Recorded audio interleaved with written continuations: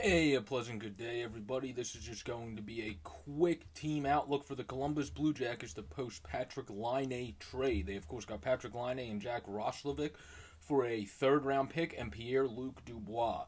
I think this was a really good trade for the Blue Jackets because they were able to add a guy like Laine, who's a goal scorer, and a guy that's able to just pot the puck in the net while adding a guy like Roslovic, who is a guy that's supposed to have very good potential himself, but just wasn't able to really figure it out where he was at in Winnipeg. He just wasn't able to find it there and wasn't able to have as much success as he would have hoped being a former first-round pick. Laine, as Kakalainen said, they got the second overall pick from that draft, so it wasn't too hard to trade the third. He just went right after it there, which is a good thing, I guess, for him. And he's a great GM, probably one of the best, not probably, is one of the best in the game by far, hands down. And he won this trade, I think, because you basically traded a third-round pick for Roslovic, who has gotten minutely better the last couple of years, producing 20-something points after really not doing much when he first came into the league.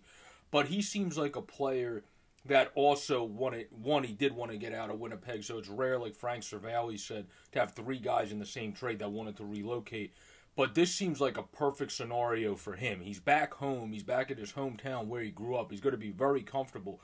And that also seems like the perfect scenario for bringing Laine in, who some people have concerns how Laine will be as a torch player. I have none, because he has Jack Roslovic there, who's from Ohio, already shouting out. Patrick Laine said in his interview today with Columbus's broadcast crew that he already got told by Roslovic it's the greatest place to be, basically, and Roslovic's going to keep talking up Ohio. I mean, he's from there, he's from Columbus, he's going to talk it up to him, he's going to make Laine feel home, comfortable, feel relaxed, and all that good stuff.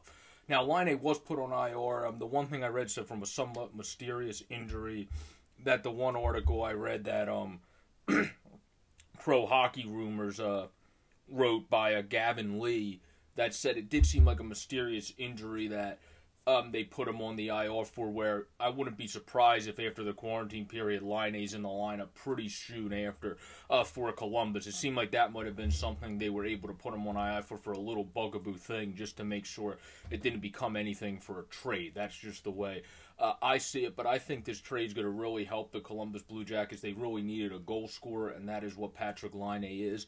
And he's a guy that has improved his play on both ends. You can watch John from Off the Wall Hockey's great trade video on the Laine Dubois trade as well, where he explains this. Laine's game has improved in past years. He might not have scored 40 since, but he's looked better in the little game. He hasn't been out of position as much on the other end. He hasn't been just kind of standing around like he was early in his career without the puck. He actually moves without the puck now, gets into the flow of the play, gets into the flow of the game always, and that's a big thing to see and a huge thing to have if you're on a John Tortorella team.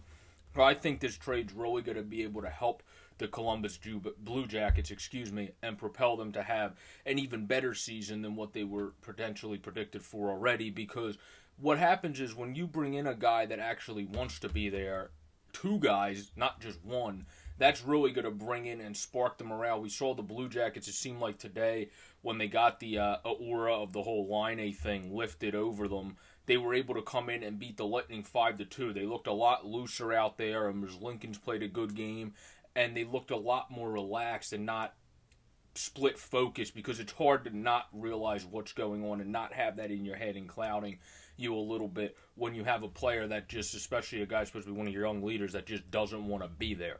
So I think this is really going to help both teams. Dubois should obviously be comfortable in Winnipeg. His dad coaches the minor league team, assistant coaches the minor league team.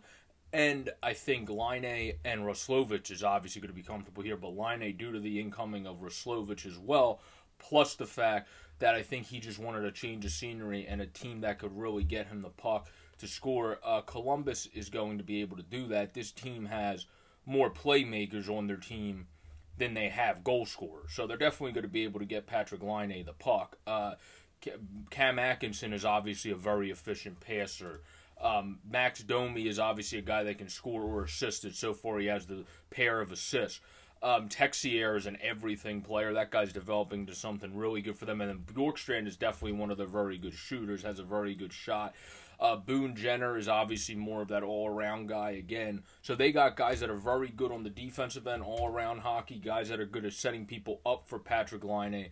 But they have what they really needed all along, which is just that straight, dead-eye goal scorer. And they have the center depth, in my opinion, now even better because the third-line center and fourth-line center was Kevin Stenlund, who I think just played his first game. He played in today's game, which I believe was his first of the season. And then Riley Nash, who's a solid player, but more of a swing between your third and fourth line, in my opinion, and not necessarily a consistent third-line center. With how Texier has been playing and how he's played on the move to center, they were talking about that on the telecast today, they think he'll be able to take that in stride. You have three really deep centers if you're going to keep Texier at center. You're going to have Domi. You're going to have Roslovic, who I think is really going to be able to develop with Torch and in his hometown, really with the comfortability there, and actually show up more like a first-round pick and not just like a solid NHL, more bottom sixer player.